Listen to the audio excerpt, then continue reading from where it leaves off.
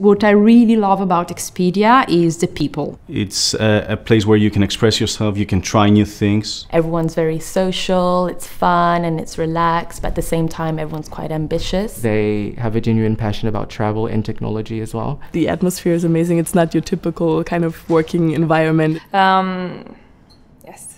It helps you a lot with your own personal travels. I've spent 3 weeks in Philippines. Last year I did some island hopping in Greece. Cambodia last year. South America, Tierra del Fuego. My last trip to Bali was really, really nice. I think that was my favorite. The thing that I like the most here is definitely the culture. It's really important for me, work in a multicultural environment. They don't care about the nationality.